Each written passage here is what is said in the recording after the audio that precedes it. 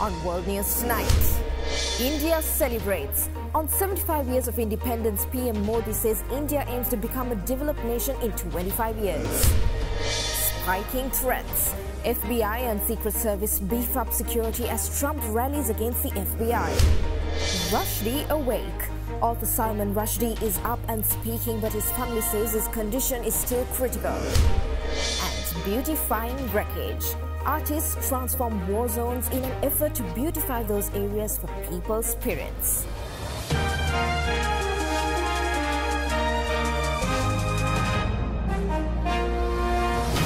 This is Derana World News Tonight. Reporting from Colombo, here is Suzanne Shanali.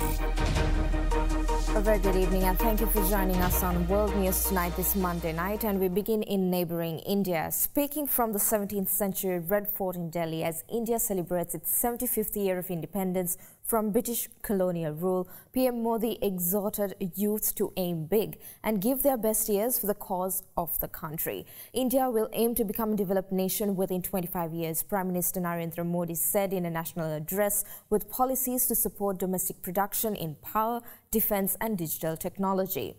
Many experts say India's economy could expand to become the world's third largest by 2050 after the United States and China, although per capita income currently around $2,100 may remain low compared to many countries. PM Modi also said that the country needs to fight the problem of corruption prevailing in the country.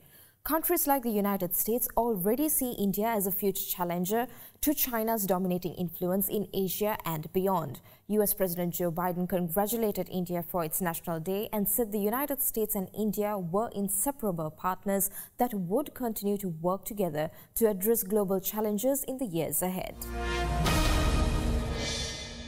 Leaders of the United States and China could hold their first meetup at the G20 summit in November. When President Xi Jinping attends the event, it will be his first foreign trip in nearly 3 years since the COVID-19 outbreak. This comes as growing bilateral tensions over Taiwan comes.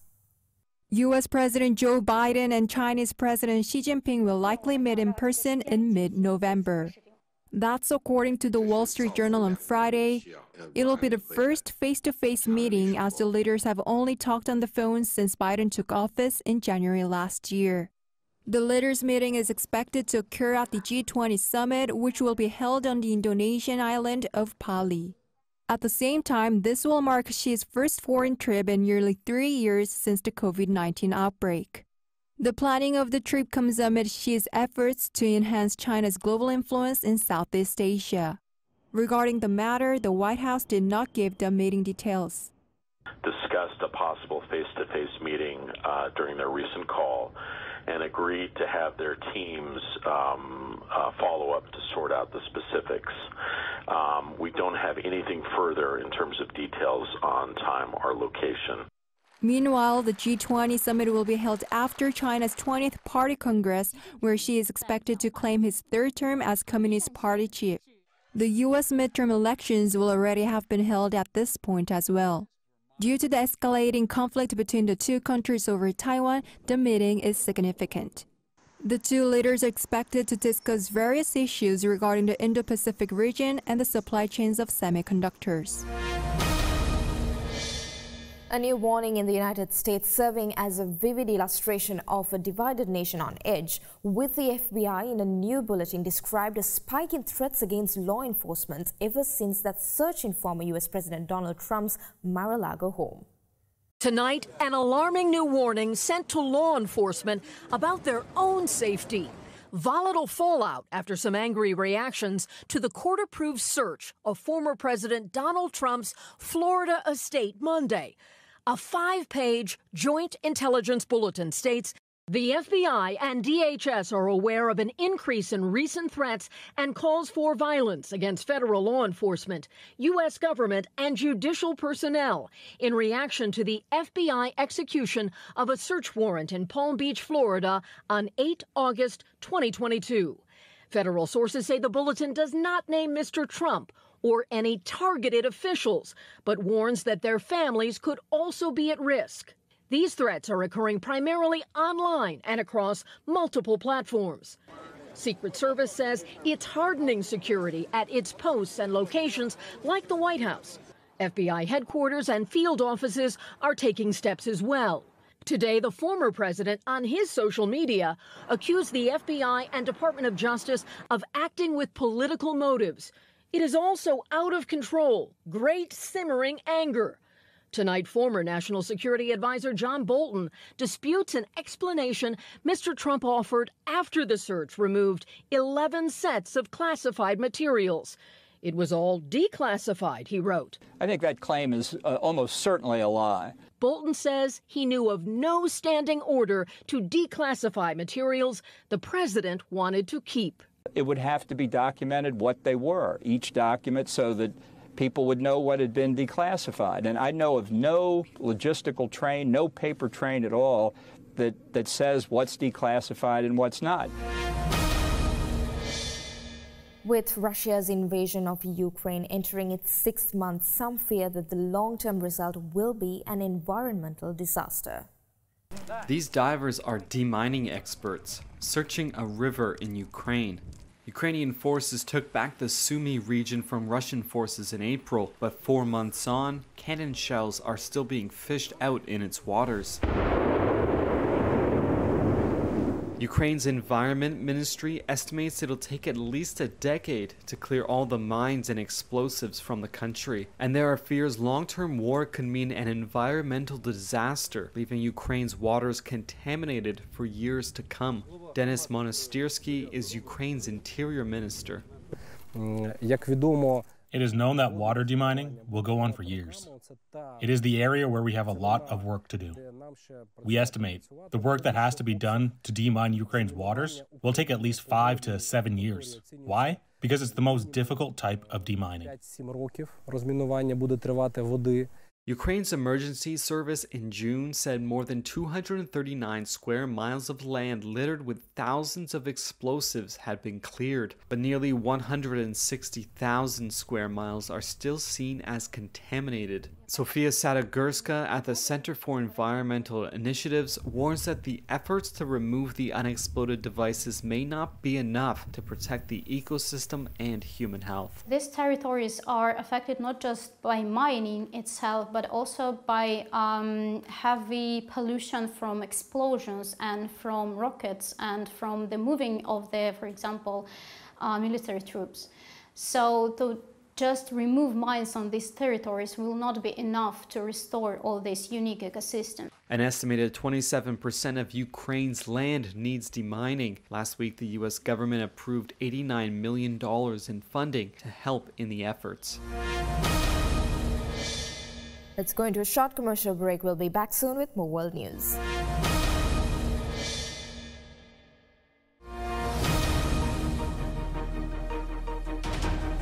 Welcome back to World News Tonight. Now, a funeral was held at a cemetery in Egypt's second largest city, Giza, for the victims of an electrical fire that swept through a Coptic Christian church during Mass, causing a stampede and killing at least 41 people, most of them children, and many suffering from smoke inhalation. Dozens of victims of a church fire in Egypt killed during Sunday Mass were laid to rest hours later. Over 40 lives were lost in the blaze. Sources say they were mostly children. Relatives of the fallen attended a mass funeral in Egypt's second largest city of Giza. Coffins were passed through the church so that families could grieve and pray for the deceased. About 1,000 people had been gathered for Sunday Mass at the Abu Sifin church when the fire began. Sources said the fire blocked an entrance to the church, causing a stampede. One of the injured, who only gave his name as Kyrillos, said they saved who they could. The fourth floor of the church was on fire. There were children in the nursery and there was a mass. We were fasting these days and soon there will be Eid. I don't know what happened. It was an electrical fire, but there were kids and elderly people. We saved who we could save.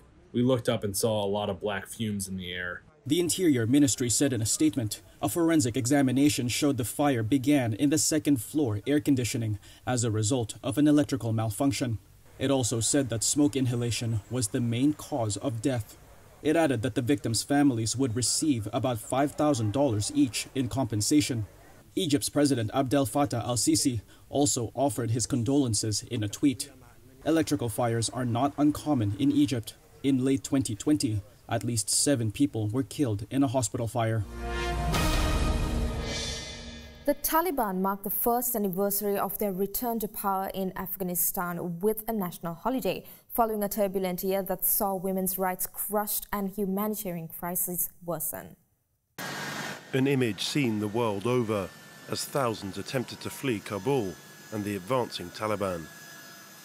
24 hours earlier, the city was taken. President Ghani fled and an interim government led by the Taliban was announced. Just 6 weeks previous, 60 kilometers away from Kabul at Bagram airfield, thousands of US troops left the base overnight, giving no warning to their Afghan colleagues. According to Joe Biden, the Afghans would need to now do it themselves.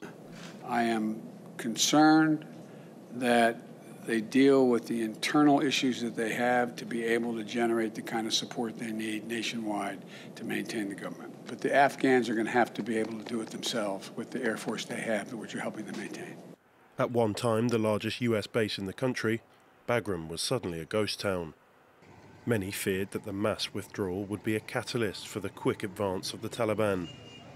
Those fears were proved correct, as July saw advances move quicker than expected. 64 districts were seized from the Afghan government in 1 month alone. The Taliban entered Afghanistan's second city, Kandahar, on the 9th of July, and 19 days later, they did the same in the country's third largest, Herat. The beginning of August saw several high-profile killings carried out by the Taliban as they continued their march through the country. US officials warned that Kabul could be taken within 90 days, although President Ghani remained defiant. It is an obvious necessity to have national security alongside the police and national forces. I have guided the Defense Ministry to take full responsibility for the security of all residents. It is our responsibility, and it is a responsibility that, God willing, we will take on appropriately. In reality, Kabul fell sooner than anyone could have anticipated. On the 15th of August, the Taliban entered Kabul to little resistance. The city fell in a matter of hours rather than days. President Ghani fled, and the second reign of the Taliban began. I want to congratulate the Muslim Afghan people on this huge victory, especially the citizens and residents of Kabul. The battle wasn't over for the many who were attempting to leave the country. Kabul airport overcome with those desperate to escape. The situation led to one of the biggest airlifts in history, many countries evacuating their own citizens, amongst others. The US alone evacuated over 80,000 people over a period of 11 days. But for those who weren't lucky enough to get out, life under the Taliban had become a new reality. Now, since the Taliban seized power in Afghanistan, the economy has spiraled into decline and families are increasingly reporting to sell their young girls into forced marriages. In a slum on the outskirts of Kabul, nearly 800 families live crammed in crumbling shelters, eking out an existence. As Afghanistan has slumped further into poverty, some here are taking heart-wrenching measures to survive. Fatima had to sell one of her 3 young children. We were hungry. We didn't have anything to eat. My elder daughter was admitted to a clinic for almost 2 or 3 months. I faced a lot of problems.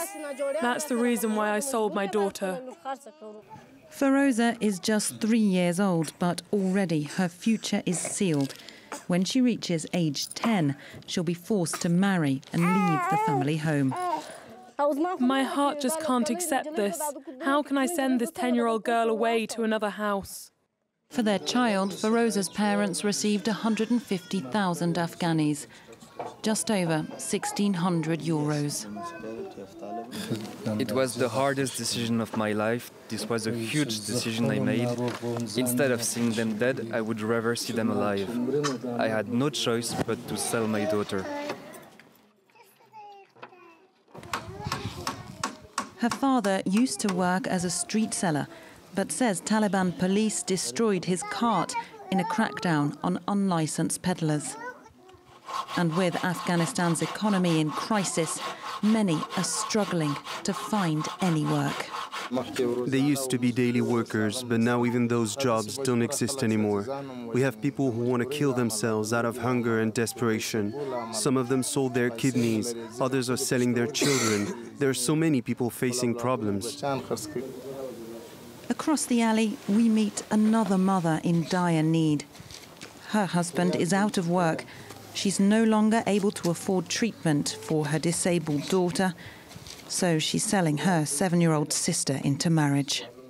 We were poor before, but now inflation is hurting us poor people so much. If we don't sell her, what else can we do?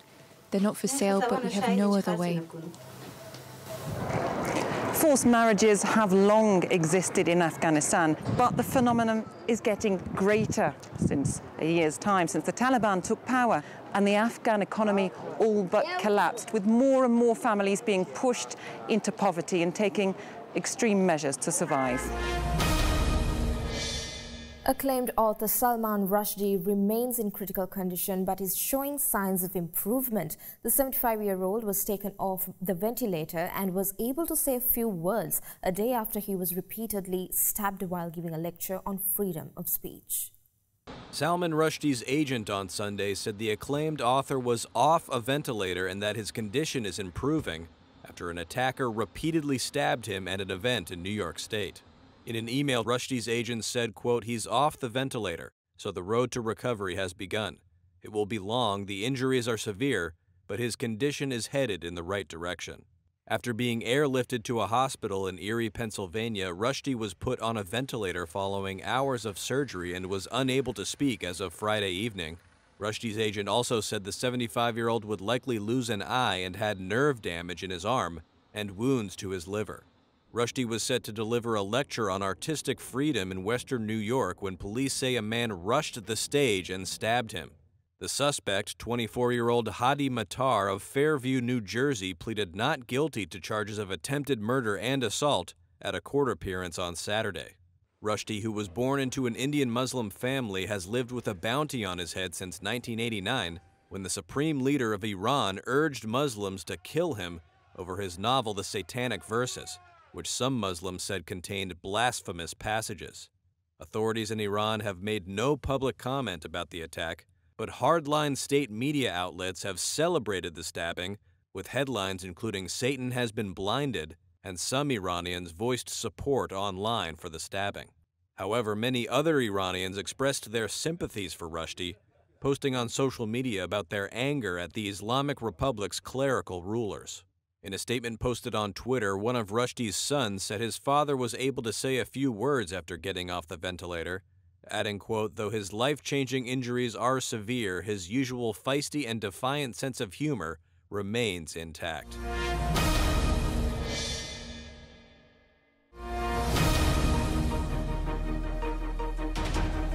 Welcome back to World News Tonight, and for more news, let's take you around the world in a minute. There was heavy rain overnight in South Korea's Xinjiang-Namdo province, which flooded buildings and roads. The counties of Xinjiang and Biao were both over 170 millimeters of rain. A gunman wounded 7 people aboard a bus carrying Jewish worshippers in the old city of Jerusalem. The suspect later turned himself into police and the weapon he carried with him was seized. A U.S. congressional delegation arrived in Taiwan less than 2 weeks after a visit by House Speaker Nancy Pelosi. The 5 members will discuss issues including regional security, trade and investment. Australia's Prime Minister Anthony Albanese said that he had sought legal advice from the country's Solicitor General following reports that his predecessor, Scott Morrison, was secretly appointed to key ministerial roles during the COVID-19 pandemic, duplicating some portfolios. Washington, D.C. law enforcement is on high alert as Capitol Police say that 29-year-old Delaware resident Richard York killed himself after plowing his car into a Capitol barricade. After the car caught on fire, the driver started firing a handgun into the air as he walked down a block towards the Capitol.